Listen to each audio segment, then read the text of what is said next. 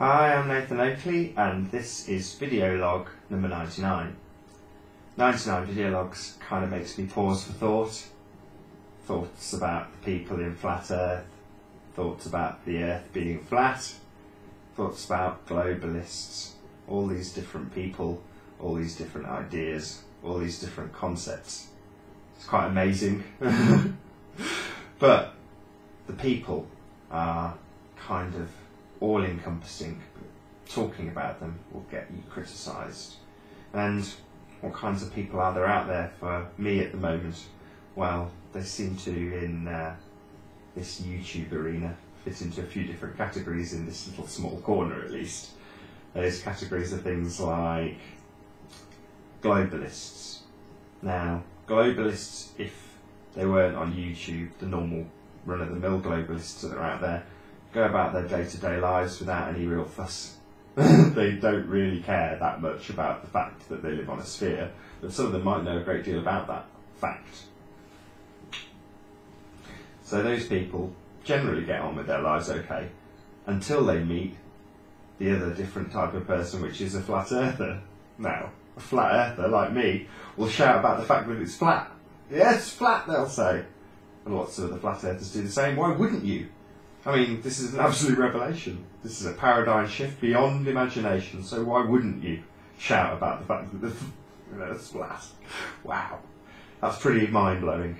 So yeah, when those people come in contact with the globalists, you tend to find they butt heads a little bit. There's also another kind of confused category. I mean, my wife probably sits in this category.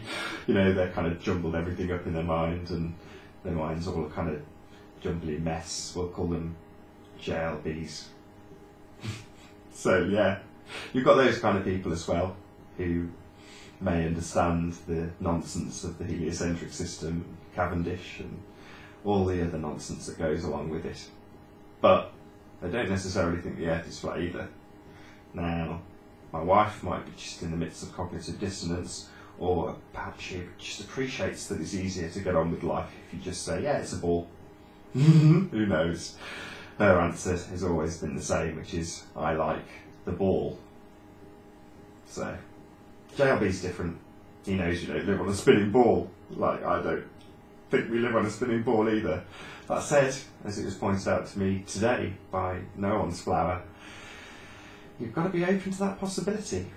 And it, again, reminds me, takes me back to the very, very first hangout, which was actually on Paula's channel. And I said, you know, we could all be nuts. They could send a guy up tomorrow with a Kodak camera, Joe Bob's public like you or me. Click, there you go, it's a ball.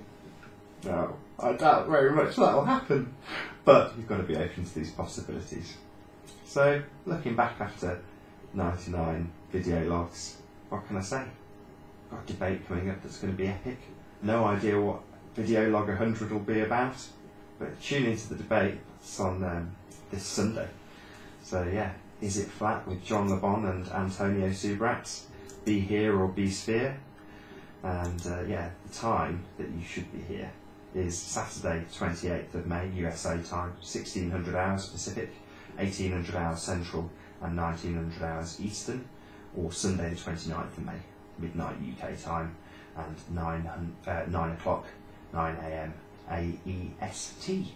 So, as I say, be here or be sphere. I've been Nathan Oakley. I'll see you in video log number 100.